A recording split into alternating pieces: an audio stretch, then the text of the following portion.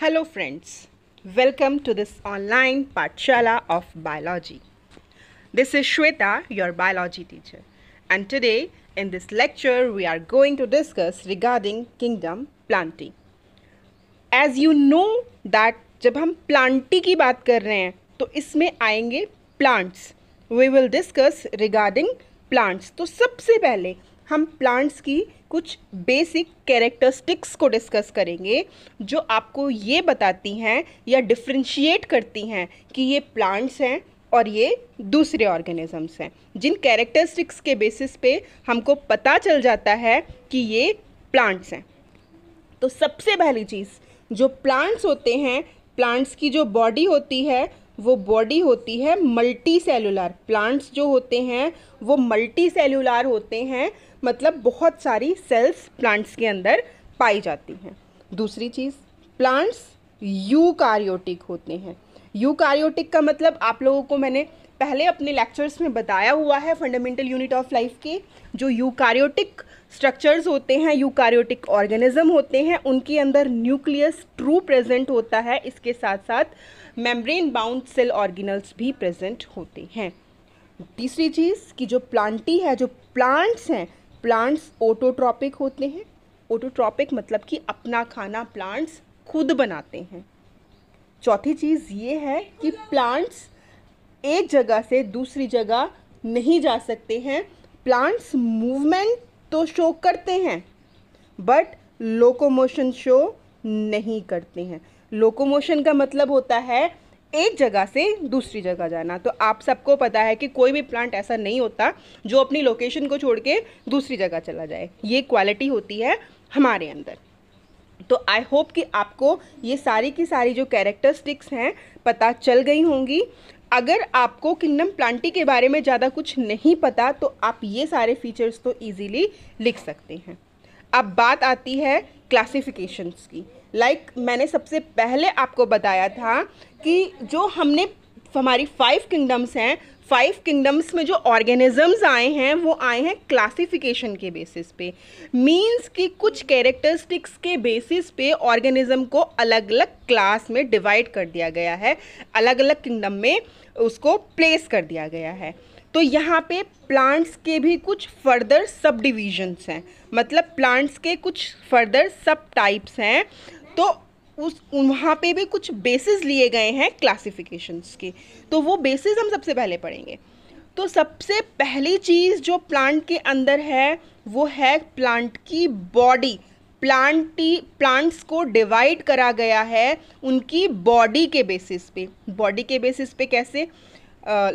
Plant के अंदर roots होती हैं, स्टेम होता है, लीव्स होती हैं, राइट। तो कुछ एक प्लांट्स ऐसे होते हैं जिनमें आप डिफ्रेंशिएट नहीं कर सकते हो कि कौन सा पार्ट रूट है, कौन सा पार्ट शूट है और कौन सा पार्ट लीफ है। ऑन द अदर हैंड बहुत सारे प्लांट्स हमारे चारों तरफ ऐसे हैं जिनको हम इजीली डिफ्रेंशिएट कर लेते हैं। प्लांट को देखते ही हमको पता चलता है this is leaf, this is stem, और रूट्स तो अंदर होती हैं। तो यहाँ पे एक सबसे पहली कैटेगरी हो गई डिस्टिंक्ट कंपोनेंट्स की। प्लांट्स के पार्ट्स के बेसिस पे उसको डिवाइड करा गया है। बहुत सारे प्लांट्स ऐसे होते हैं जिनमें डिफ्रेंशिएशन नहीं होता है। दूसरी चीज़, जो दूसरा पॉइंट है हमारा, वो दूसरा पॉइंट है वॉस्कुलर, कुछ स्पेशल टिश्यूज़ का। और स्पेशल टिश्यूज़ कौन से हैं? स्पेशल टिश्यूज़ प्लांट के अंदर होते हैं वॉस्कुलर बंडल्स, वॉस्कुलर टिश्यूज़, जो कि प्लांट के अंदर वाटर को और दूसरे सब्सटेंसेस को लाइक फूड को ट्रांसपोर्ट करते हैं। इनको हम बोलते हैं स्पेशल टिश्यूज़। तो ये स्पेशल टिश्यूज़ सारे के सारे प्लांट्स में प्रेजेंट नहीं होते। जिन कुछ प्लांट्स में प्रेजेंट होते हैं उनको अलग कैटेगरी में रखा गया है, जिन प्लांट्स में प्रेजेंट नहीं होते उनको अलग कैटेगरी में रखा गया है। तीसरी क्लासिफिकेशन और लास्ट क्लासिफिकेशन है कि कुछ प्लांट्स ऐसे होते हैं जिनमें सीड्स प्रेजेंट होते हैं, जो सीड्स बियर करते हैं। ऑन द अदर हैंड कुछ ऐसे होते हैं जो सीड्स बियर नहीं करते, जिनमें सीड्स प्रेजेंट नहीं होते। जिन प्लांट्स में सीड प्रेजेंट होते हैं इनकी भी फर्दर 2 कैटेगरीज हैं। पहली कैटेगरी वो होती है जिनके सीड्स एनक्लोज्ड होते हैं। एनक्लोज्ड मतलब कवर्ड होते हैं, लाइक एप्पल का हम कह सकते हैं एप्पल है, एप्पल के अंदर सीड होता है और वो सीड कवर्ड होता है। और कुछ ऐसे फ्रूट्स होते हैं जिनके सीड्स कवर्ड नहीं होते हैं, जो बेयर सीड्स होते हैं। तो यहाँ पे क्लासिफिकेशंस के बेसिस हो गए। इसके बेसिस पे हम प्लांट्स की कैटेगरी पढ़ेंगे। एक्सप्लेनेशन के साथ साथ मैं आपको कुछ ट्रिक्स भी बताऊंगी जिनके बेसिस पे आप लर्न करोगे। बट सबसे पहले हम डिविजन्स पढ़ेंगे वन बाय वन।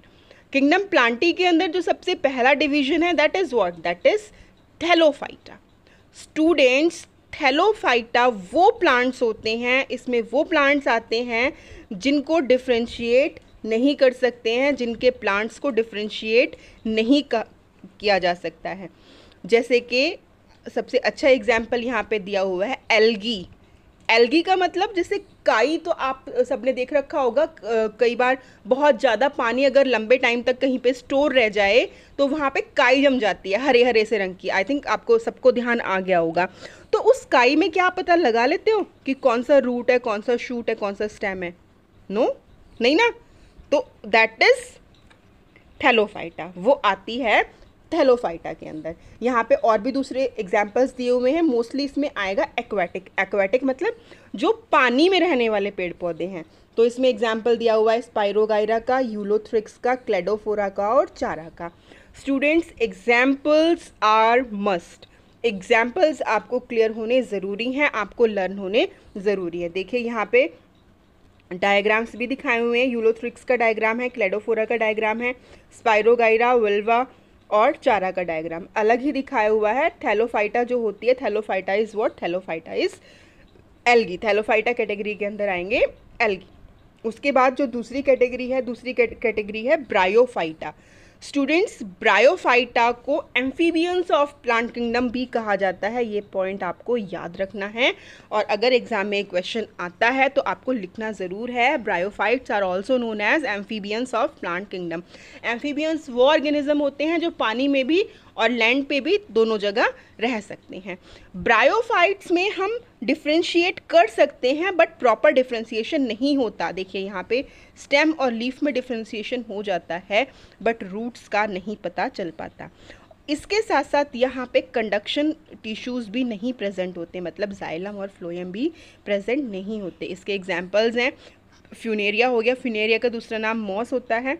मर्चेंटिया, देखिए यहाँ पे आपको डायग्राम बिल्कुल क्लियरली दिखाए हुए हैं। ये डायग्राम आपको बुक में बनाने भी हैं और आपको लर्न भी करने हैं। दीज आर मस्ट, दीजिए देखिए। उसके बाद जो स्टूडेंट्स थर्ड कैटेगरी है that is what, that is pteridophyta. Pteridophyta वो प्लांट्स इस कैटेगरी के अंदर आते हैं जिनको रूट, स्टेम और लीव्स के अंदर डिफ्रेंशिएट किया जा सकता है। मींस जो हमारे चारों तरफ नॉर्मली प्लांट्स हैं हमें इजीली पता चल जाता है कि this is root, this is stem, this is leaf. तो that type of plant comes under the category of pteridophyta. इसके साथ साथ इसमें स्पेशल टिश्यूज़ भी प्रेजेंट होते हैं। स्पेशल टिश्यूज़ मतलब वो टिश्यूज़ जो वाटर का कंडक्शन कर सकते हैं।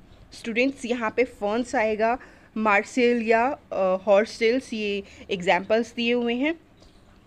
इन तीन कैटेगरी के साथ साथ कुछ मैंने आपको एक डिवीज़न और बताया था प्लांट्स का, वो डिवीज़न था सीड्स का, कि कुछ प्लांट्स ऐसे होते हैं जिनमें सीड्स प्रेजेंट होते हैं, ऑन द अदर हैंड कुछ प्लांट्स ऐसे होते हैं जिनमें सीड्स प्रेजेंट नहीं होते। बट उससे पहले यहाँ पे थोड़ा सा हम रिप्रोडक्टिव स्ट्रक्चर्स के बारे में प्लांट के पढ़ेंगे कि जो लाइक थैलोफाइटा हो गया, ब्रायोफाइटा हो गया या टेरिडोफाइटा, तीनों की अगर हम बात करें तो यहाँ पे क्या होगा, जो एम्ब्रियो होगा वो एम्ब्रियो नेकेड होगा। नेकेड मतलब कि उसकी कोई भी कवरिंग नहीं होगी, वो क्लियरली दिखाई देगा। और इस तरह के एम्ब्रियो को कहा जाता है स्पोर्ट्स। ये बहुत इंपॉर्टेंट पॉइंट है, आपको बड़ा ध्यान से पढ़ना है। उसके बाद जो रिप्रोडक्टिव ऑर्गन्स होते हैं इस तरह के प्लांट्स के अंदर, वो इनकॉन्स्पिक्शियस होते हैं। इनकॉन्स्पिक्शियस मतलब कि प्रॉपर नहीं होते हैं, वो हिडन होते हैं। देखिए यहाँ पे लिखा हुआ भी है कि वो छुपे हुए होते हैं। और इस तरह के ग्रुप को कहा जाता है क्रिप्टोगैम, राइट। इस तरह के ग्रुप को कहा जा रहा है क्रिप्टोगैम। उसके बाद जो दूसरी कैटेगरी होती है वो कैटेगरी होती है, यहाँ पे दिया हुआ है स्टूडेंट्स की कुछ प्लांट्स ऐसे होते हैं जिनके अंदर रिप्रोडक्टिव जो टिश्यूज़ होते हैं वो बड़े क्लियर होते हैं, ठीक है, और सीड्स प्रेजेंट होते हैं। इस तरह के प्लांट्स को कहा जाता है फेनेरोगैम्स। जिन प्लांट्स के अंदर सीड्स प्रेजेंट नहीं होते उनको कहा जाता है क्रिप्टोगैम्स, और जिनके अंदर सीड्स प्रेजेंट होते हैं उनको कहा जाता है फेनेरोगैम्स। उसके बाद फर्दर क्या था कि कुछ प्लांट्स ऐसे होते हैं सीड्स तो प्रेजेंट होते हैं लेकिन उनकी कवरिंग होती है। ऑन द अदर हैंड कुछ प्लांट्स ऐसे होते हैं जिनकी कवरिंग नहीं होती है, वो हैं हमारे जिम्नोस्पर्म्स और एंजियोस्पर्म्स। ये क्वेश्चन फ्रीक्वेंटली एग्जाम में पूछा जाता है, what is the difference between gymnosperm और एंजियोस्पर्म। तो जिम्नो का मतलब ही होता है नेकेड और स्पर्मा का मतलब होता है सीड। वो सीड जो नेकेड होते हैं, जिनकी कवरिंग नहीं होती है, उनको कहा जाता है जिम्नोस्पर्म। ये प्लांट्स पेरिनियल होते हैं, पेरिनियल मतलब कि एवरग्रीन होते हैं, वुडी होते हैं। एग्जाम्पल दिया हुआ है लाइक पाइन्स हो गया और देवदार हो गया। ये यहाँ पे इनके डायग्राम्स भी दिए हुए हैं स्टूडेंट्स। उसके बाद देखिए यहाँ पे एंजियोस्पर्म्स दिखाया हुआ है। जो एंजियोस्पर्म्स होते हैं, एंजियोस्पर्म्स को फ्लावरिंग प्लांट भी बोला जाता है। फ्लावरिंग मतलब वो जो जिनसे हमको फ्लावर्स मिलते हैं, राइट। तो एंजियो मतलब कवर्ड होता है इसका मतलब। तो यहाँ पे जो सीड्स होते हैं वो कवर्ड होते हैं। मैंने आपको पहले भी एग्जाम्पल बताया था, इसका एग्जाम्पल लाइक एप्पल हो गया, राइट, और लाइक राजमा हो गया, लाइक छोले जो हम अपने घरों में, बीन्स जो हम लोग खा रहे हैं, ये सब है एंजियोस्पर्म्स। और यहाँ पे एंजियोस्पर्म्स में भी दो कैटेगरी हैं, दैट इज़ मोनोकोट और डाइकोट। देखिए यहाँ पे एग्जाम्पल्स यहाँ पे दिए हुए हैं, मोनोकोट और डाइकोट। स्टूडेंट्स, जो मोनोकोट होते हैं वो होते हैं जिनकी कवरिंग जो होती है वो सिंगल होती है, और डाइकोट वो होते हैं जिनकी कवरिंग डबल होती है। लाइक राजमा है, राजमा को आप बीच में से ओपन करोगे मतलब उसके दो कोट होते हैं, उसकी दो कवरिंग होती हैं। मोनोकोट जिसके सिंगल, लाइक जैसे गेहूं है या फिर लाइक राइस है, तो ये सब क्या है, ये मोनोकोट है, इनकी एक ही कवरिंग होती है, अलग अलग कवरिंग्स नहीं होती, अलग अलग कोट्स नहीं होते।